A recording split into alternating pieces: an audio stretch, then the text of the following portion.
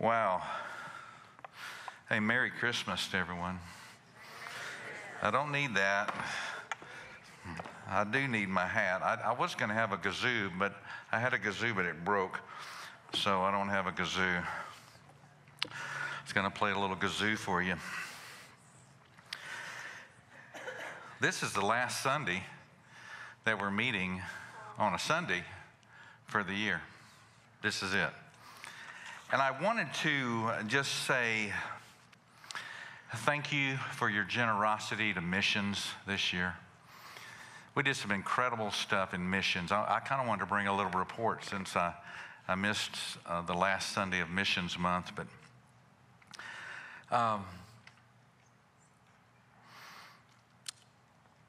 because of your monthly commitment for 2022, we were able to give our missionaries $4,260 apiece.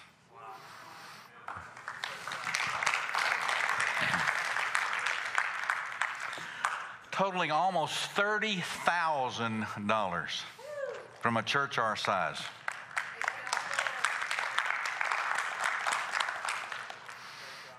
Each one of them received approximately $350 a month, which is tremendous. And I hope we can maintain that this next year in 2023 or even exceed it. It'd be just amazing if we could do that. We'll bring a report next year as soon as all the missions commitment cards get turned in. Be sure and fill them out. And if you normally support missions, you hadn't done it yet, do it. Put it in the black box so we can bring an accurate report and we can let our missionaries know what we're doing for them this year. Now, that's not all we've done for missions. Now, listen to this. We sent over $5,000 to the crisis taking place in Ukraine to some of our missionaries, plus some other works that we supported, over $5,000 this year. We also helped send Lisa and Jerry to Honduras this year, and we're going to, in fact, give a donation to the ministry they were working with. We're doing that here in the next few days. We gave $1,500 to help put in a water well in Uganda. We did. Now, this is above what we did for our missionaries, okay? We gave $500 to Bestook, which is a ministry to the orphans in Liberia. We also sent $500 to India Gospel Missions, which is a work separate from Red Light Church that we support on a regular basis. We also sent each of our missionaries another $500 just for Christmas, just to bless them and their families at Christmas time. All of our extra giving to missions added up to $12,134, which is a grand total of almost $42,000 from our little church body who is so generous towards missions that we gave that amount above or altogether for our missionaries this year in 2022. So I think that's amazing. And I believe this, and I know this, that generosity is the key to a successful life. And as a church is generous, it's the key to a successful church. If a person is generous, it's the key to success in their life. Proverbs 28:27 says this: whoever gives to the poor will lack nothing, but those who close their eyes to poverty will be cursed. Harvest Hill, the reason we don't lack anything, the reason we're blessed, the reason our families are so blessed is because we're generous. We don't lack anything because of our generosity to help the poor and to minister to those in need. And so I just want to say thank you for your support to missions this year, your support to the church. We're very healthy financially, and I'm just blessed, and I'm blessed to be a part of a church so generous. So thank you. Let's pray. And I will say that if you would like to support missions, just fill out a card and turn it in to the black boxes. I don't want you to forget to do that because it's important that we let them know what we'll be giving them this year. Let's pray. Father, we thank you that we can gather in your name and we can experience your presence. We can hear your voice. We can be confident that you're leading us and directing us down the path you would take us. We thank you that we can celebrate your birth this time of year and be reminded of how transforming that event was in our own lives, that you were born, that you came to this earth,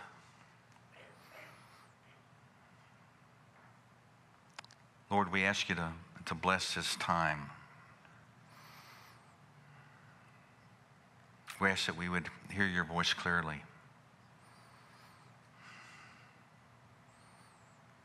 In Jesus' name, amen.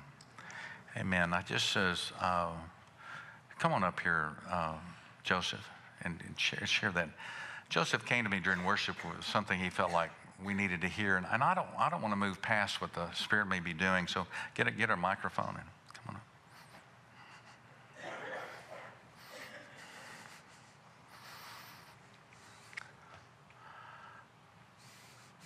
Hello.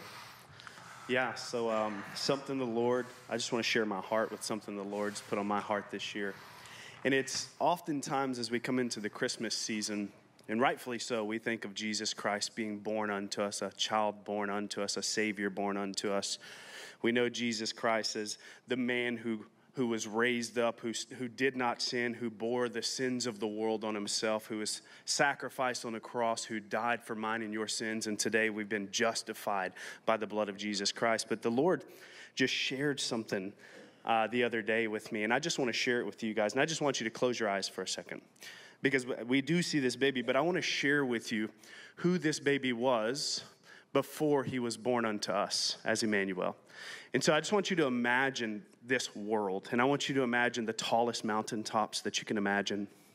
And on that mountaintop, there's snow, and it's beautifully covered with trees and forests running down, and beautiful animals all over the mountaintop. There's a stream that rolls down this mountain into a beautiful lake that's crystal clear, filled with fish and animals and the beauty of creation. I want you to imagine the deepest set of forest that you can imagine. Beautiful, tall trees, beautifully filled with all the animals that come to the forest, rainforest, frogs, all these beautiful, beautiful creation. And I want you to imagine all the beautiful ocean that we have, the beaches that we also love to take vacations to, the white sand and just the beauty of the ocean, the depths of the ocean. And then I want you to look into the sky. It's a pitch black night, and there is stars everywhere. The beauty of the stars, the Milky Way that runs across the sky. I mean, just the beauty of what we can't even see, the planets, all of the vastness of the universe. And then I want to read John 1 to you. Because before Jesus Christ came to us as a baby, this is who he was. Jesus Christ, well, this one does not have the books. Jesus Christ was creator. I'm just going to go off memory. In John 1, it says that in the beginning was the Word, and the Word was with God, and the Word was God. And all that was created through the Word. And anything that was created was not created unless it was created through the Word. Now, Jesus Christ was the Word who was sent forth, and all that we see in our world and all that we see on earth, the beauty of everything that is created, before he became a child, he was. He was the one who went forth, and as the Father spoke, as God spoke, it came to existence through the Word. And it's just this beautiful picture as Jesus Christ came and he was born in a manger, so as a servant, so humbly. He was put in the womb of a woman that he created. He was brought into the world, and it's this beautiful picture of the creator of all that we know. Everything that you can think of, everything was created through him and for him. And he decided to become a part of his creation. And in John 1:14, it says, and he came and he dwelt among us. And I just don't want to forget that this Christmas season. Yes, we have a Savior who was born unto us, a child. But that child created everything that we know. And there is such a humility in that in itself. So as we come into the Christmas season, think about that. Think about the beauty of all that he created and the fact that he decided to come and tabernacle in the midst of humanity as a child. Amen. Amen. Amen. Thank you.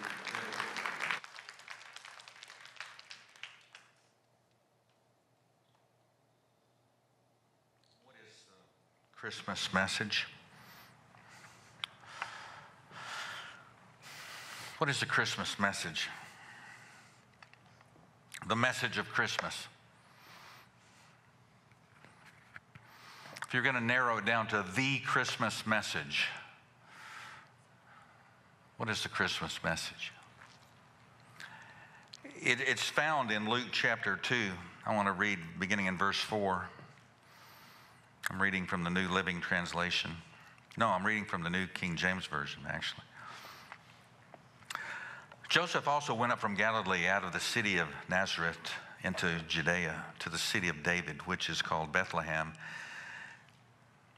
because he was one of the house of the lineage of David, to be registered with Mary, his betrothed wife, who was with child. So it was that while they were there, the days were completed for her to be delivered.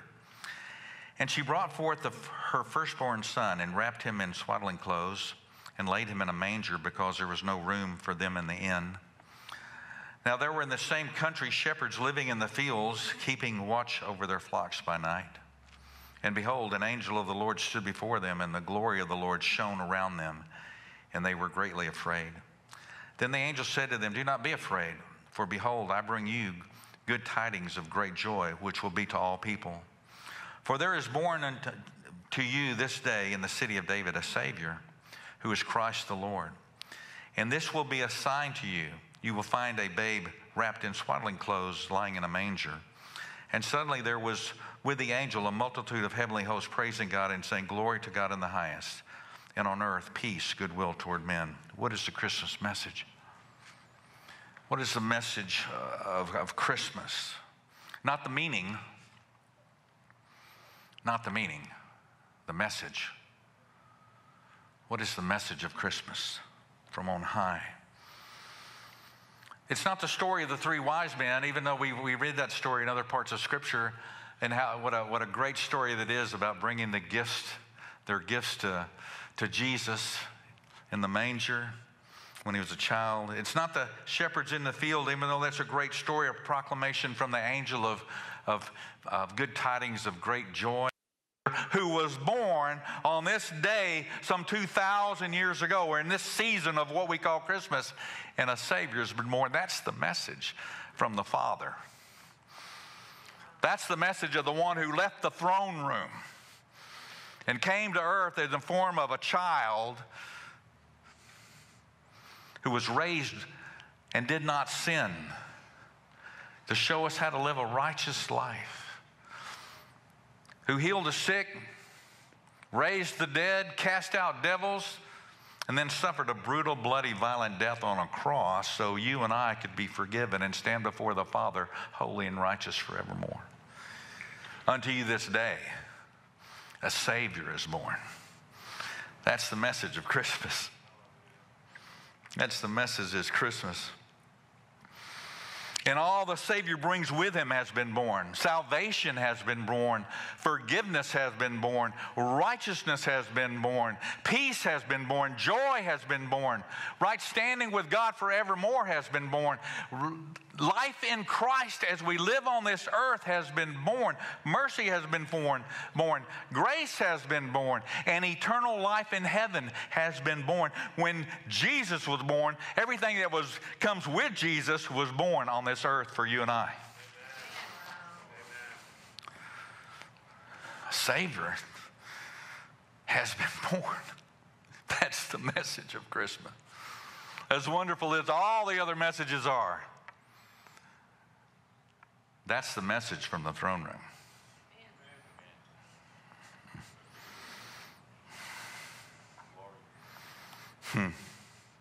On the timeline of God, some 2,000 years ago,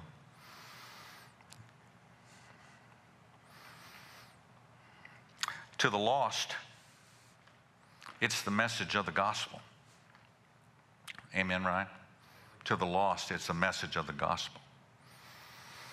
To the saved, it's the message for evangelism. To the saved, it's the message for evangelism.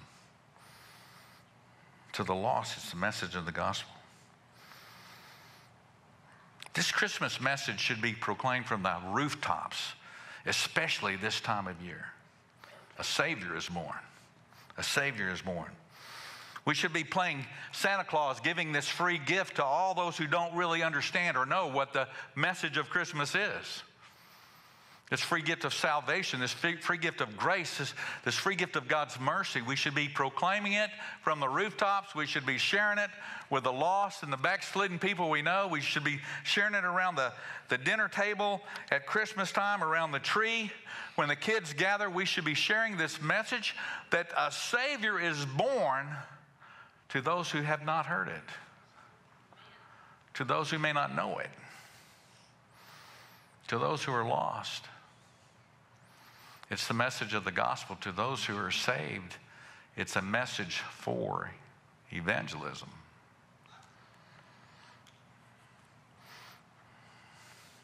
At every company party, at every gathering of lost souls, this message should be on our lips, the Christmas message, the message of Christmas.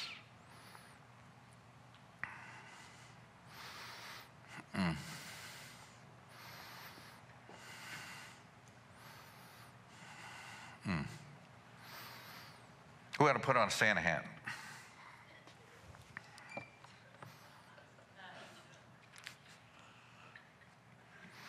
Hey, cousin. Hey, coworker. Hey, brother-in-law. Hey, sister-in-law. Hey, boss. Hey, friend. Have you heard the Christmas message?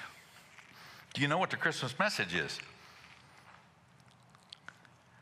And often they'll say, oh yeah, or I don't know. A Savior is born. A Savior is born.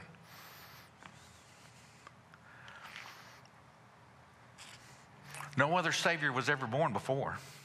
No other Savior will ever be born again. A Savior is born. And because of that, we can be forgiven of our sins. And because of that, we can have eternal life in heaven. And because of that, we can have the abundant life here on earth. And we can have grace and we can have mercy. A Savior is born, cousin. Lost cousin.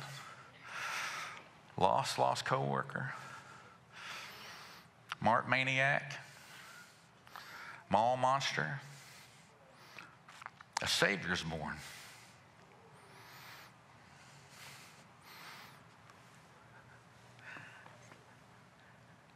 That's the message of Christmas. That's what the Holy Spirit wants you to hear today.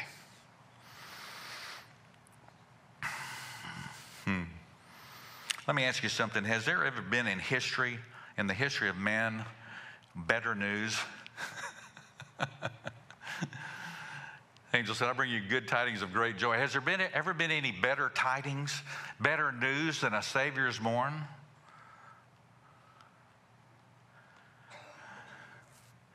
Does it compare to the possible news that the Cowboys may go to the playoff once again? Just to possibly lose once again? Is there any better news that you could hear, even if it was gasoline being on sale at Walmart for less than $3? I mean, is there any better news you can hear as you gather around the water cooler, as the gossip goes around the office? Is there any better news that you could hear if you're sitting at the dinner table at Christmas time? Is there any better news to be told than a Savior is born? A Savior is born. One who saves us from the penalty of sin is born. One who gives us eternal life is born. Is there any better news? See, I don't think in the history of men there's ever been any better news. And they didn't even have that news up until about 2,000 years ago, and now they got the news ever since. A Savior is born.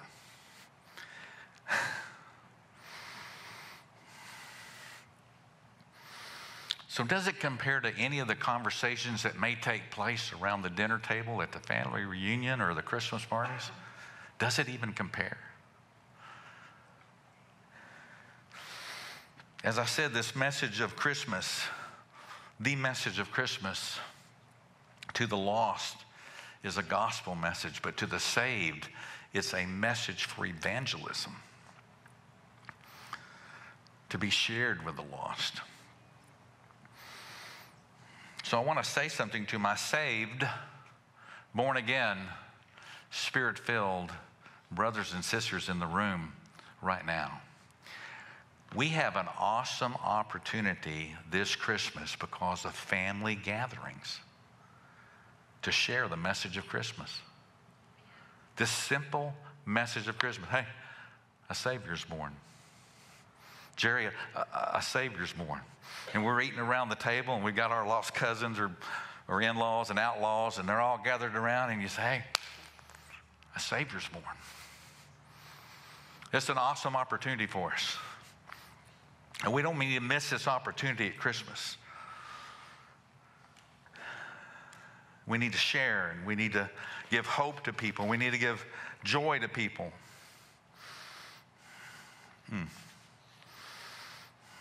So we all should be playing that Santa Claus role.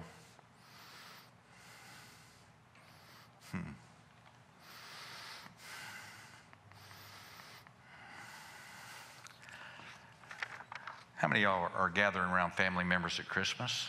Just show of hands. Okay, most of us. How many are about to attend possibly some kind of Christmas gathering out there in the world, a Christmas party, a company party, something like that? Okay. Share the message of Christmas. Not the meaning of Christmas, the message of Christmas. Christmas has not just lost its meaning, it's lost its message. Church family, it's lost its message.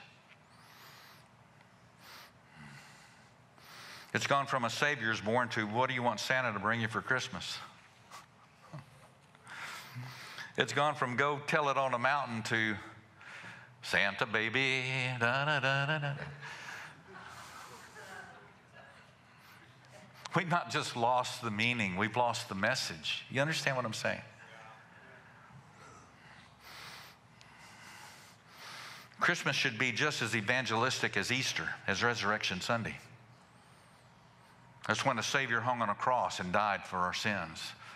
But he was born on this earth to bring joy and peace and righteousness to man.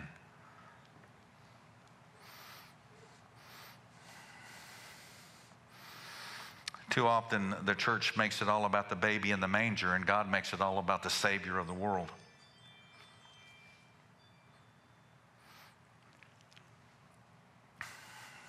Hey world, a Savior is born.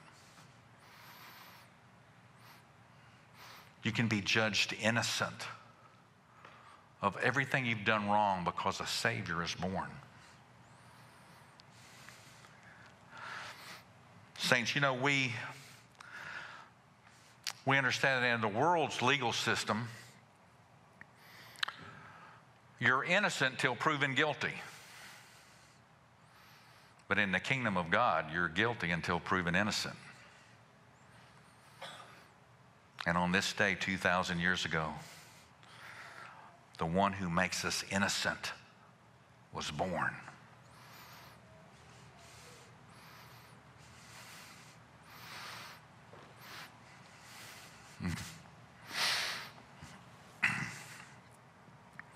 You know, we live in a world where so many people have lost their joy. They have little, if any, hope. And they may put on a big face at Walmart or wherever you shop, and you may see an appearance of joy, an appearance of hope, but they've lost it. And anytime you get to talking to them, you know they've lost it. And we know that without Christ, there is no true hope, and there is no real joy. Lasting, everlasting joy. How many of you were at a time in your life where you had no hope and you had no joy because you had no Jesus? I mean, you know, we could all raise our hand. But Jesus transforms a life from joylessness to joyfulness, from hopelessness to hope for their future. Why? Because a Savior was born.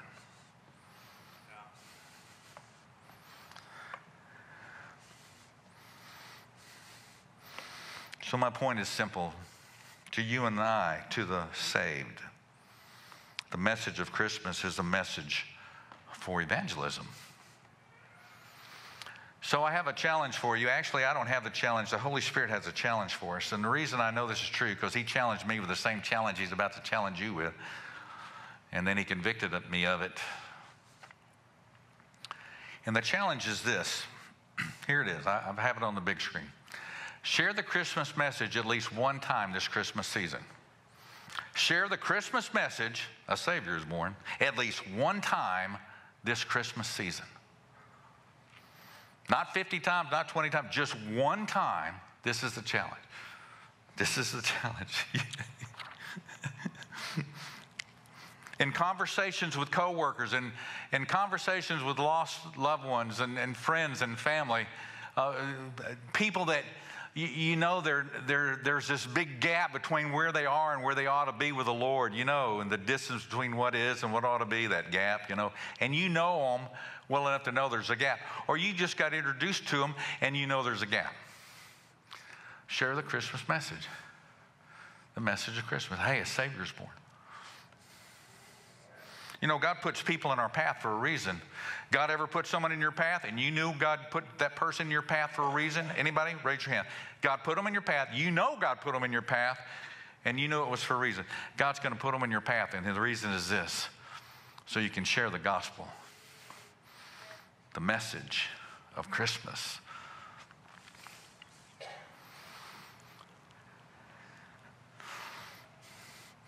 Conversation could sound something like this. You're walking through Walmart, or you're at the Christmas party, and hey, Merry Christmas. I just love this time of year. Don't you love this time of year? It seems like people are more friendly.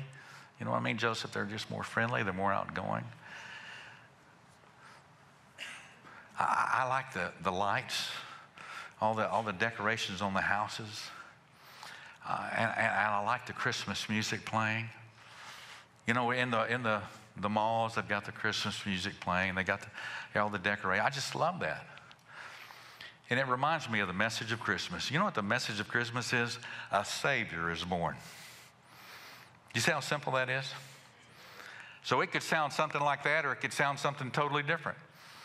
You could just be whistling jingle bells. I don't know if I can whistle jingle bells. You could ask a lost family member, hey, what song am I whistling? I was going to do it on kazoo, but my kazoo broke. And they'll say, well, that's jingle bells. You know, that reminds me of the Christmas message. You know what the Christmas message is? A Savior is born. And because that Savior is born, we can be saved. We can be forgiven. We can have eternal life. A Savior is born. That's it. That's it. You just did it. And you can get as creative as you want to. You can come up with better ideas than that. But that's the challenge from the Holy Spirit for you and for me. To at some point in time during this Christmas season, share the message of Christmas with someone. With someone.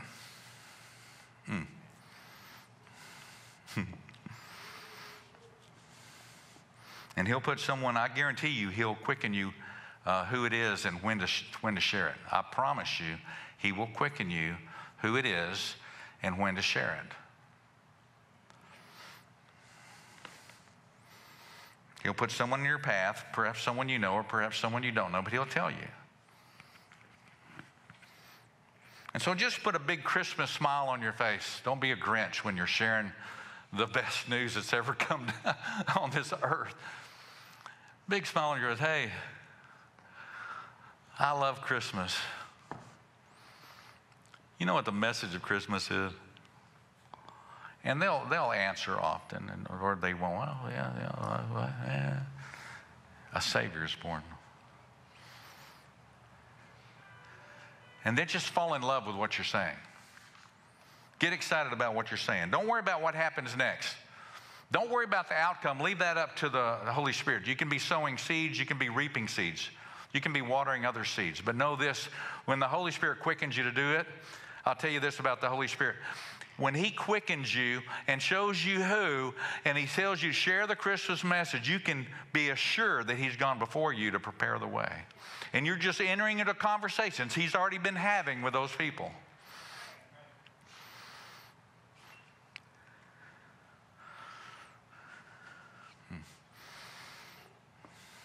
I always like to end with a question.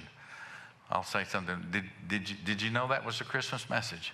That a Savior is born. And often they'll reply, yeah, and you kind of locate them.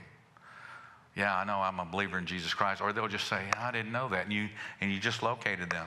And you can talk to them about his forgiveness of sins. You can bite the bullet and take it all the way to the end and say, hey, would you like to ask Jesus into your life? And it may not get that far. The challenge is just you share the Christmas message. You leave the results up to the Holy Spirit. See where he takes you.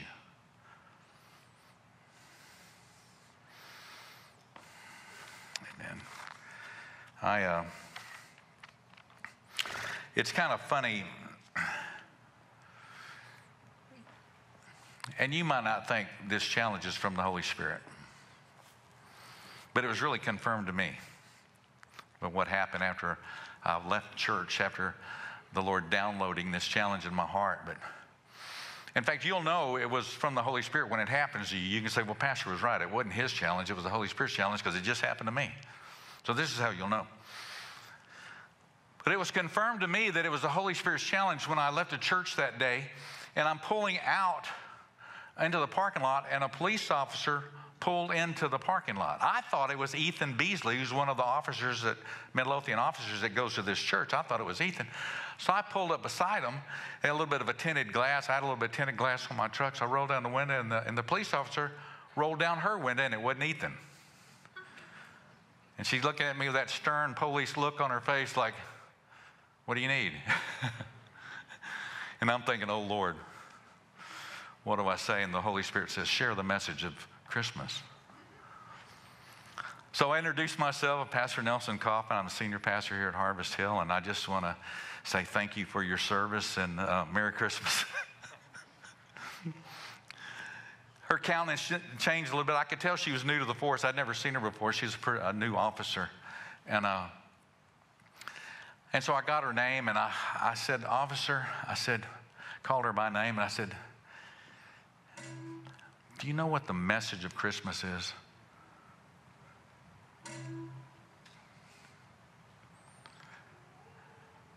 That was her mic going off and her, no. I said, has anyone ever shared with you the message of Christmas?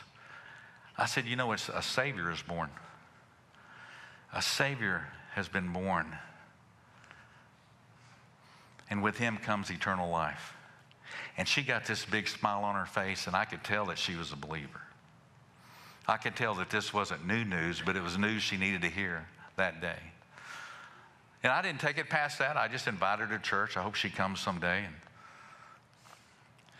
that's the message. I stepped into the challenge. I've done it since then a few times, sowed a few seeds, but I remember that one because the Holy Spirit said, share the message of Christmas. A Savior is born. And that's the challenge. One time. I'm not going to ask you if you'll take the challenge. I think the Holy Spirit will tell you when to take it. And you'll say, well, that pastor was right. It was from the Holy Ghost. And the worship team to come up here, please.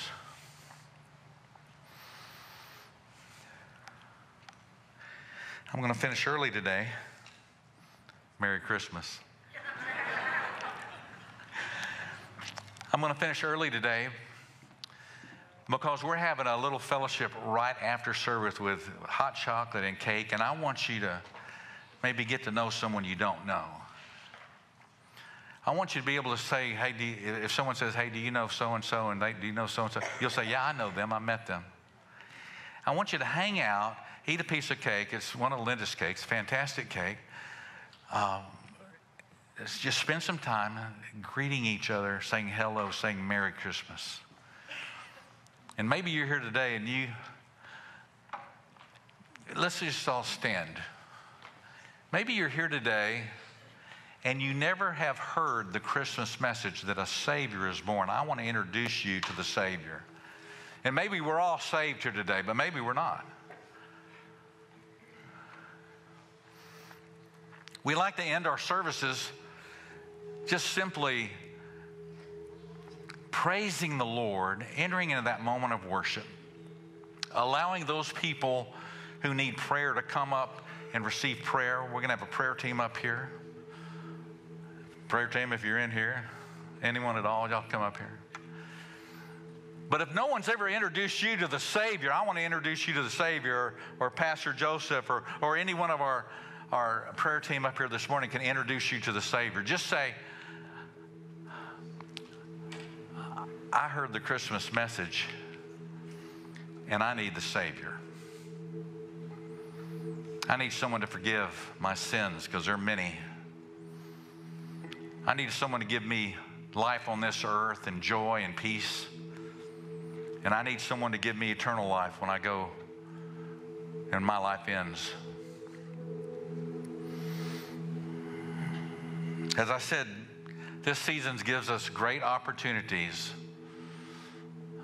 family members and friends and coworkers, to share the message of Jesus. The challenge is to share it at least one time. Father, we thank you that we can be led of your Spirit. We thank you that we can be led of your Spirit to a lost and dying world. We thank you that you've birthed this message in our heart. A Savior is born because we've received you as our Savior. And to us who are saved, it's a message of evangelism.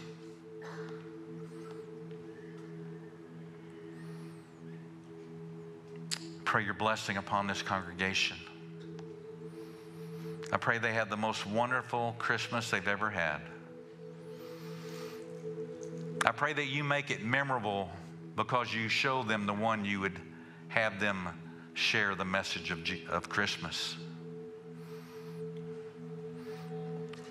Lord, I know it'd be the most memorable Christmas they ever had if they impacted a lost person in this way.